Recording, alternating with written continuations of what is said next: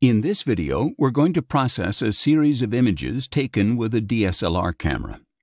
When working with this type of camera, we must always remember to configure the RAW format preferences, because if we read the image without debayering, PixInsight's tools won't be able to process it in the right way. To change these preferences, we need to go to Format Explorer, open the RAW format preferences, and click on Demosaicked RGB. It's also important to select the camera white balance option, because then we'll know the exact color representation of the photographs in the series. With these settings, when we open the image, PixInsight will decode the color, and the tools will be able to access the information they need to process the image. The first thing we need to do when processing this type of image is to neutralize the sky background. In this image, the sky background has a bluish hue. If we create a preview and open Background Neutralization, we can use this area as the reference image so that the sky background color within the preview is neutralized.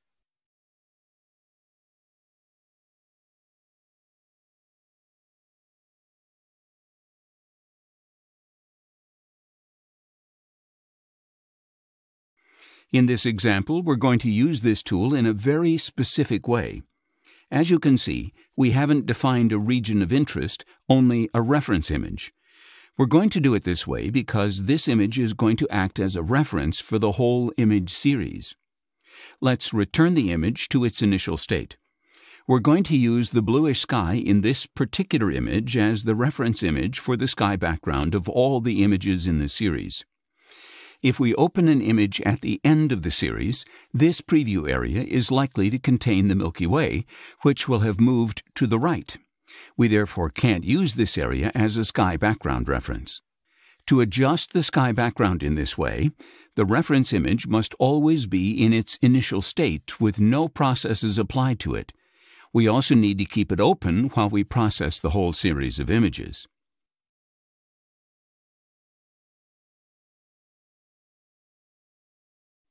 Now we're going to start accumulating processes to define the processing sequence that we're going to apply to the series. First of all, we stretch the image.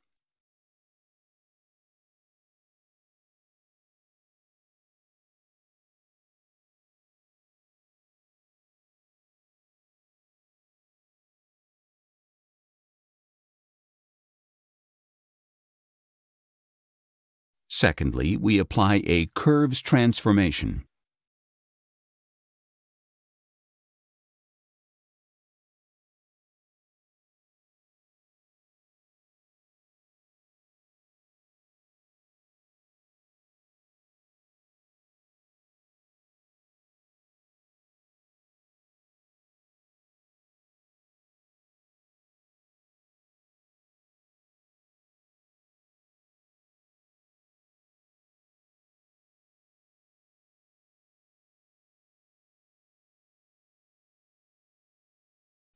Finally, we're going to change the geometry of the image because if we're going to create a video in 4K resolution, we don't need the image to be 6700 pixels wide.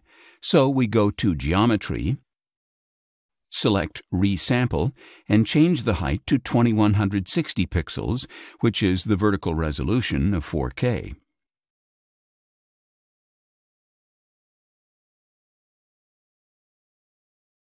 We're also going to add some bars on the sides so that it's the right width.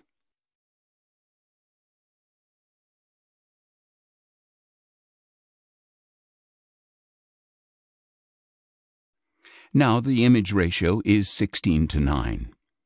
If we didn't want to use these black bars, we could crop the image to size. We could also choose to apply these two processes at the start of the processing history. Reducing the resolution of the images makes it easier to apply the subsequent processes, so when we come to apply the process container to the series, the whole process will take less time to calculate. Now we've defined the processing sequence, we can save it as an icon.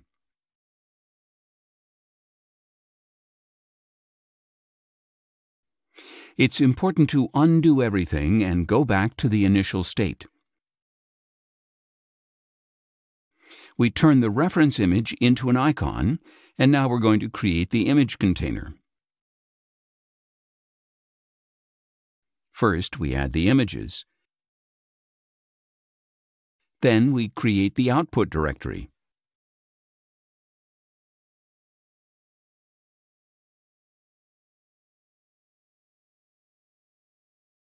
Finally, we change the name for the output files. This time we're going to add a prefix followed by a template, which is simply count.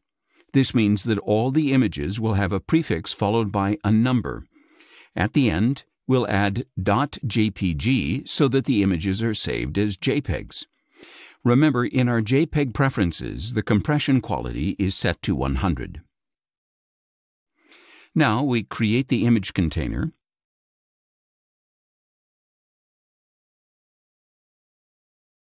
and we drag and drop the process container on top of it.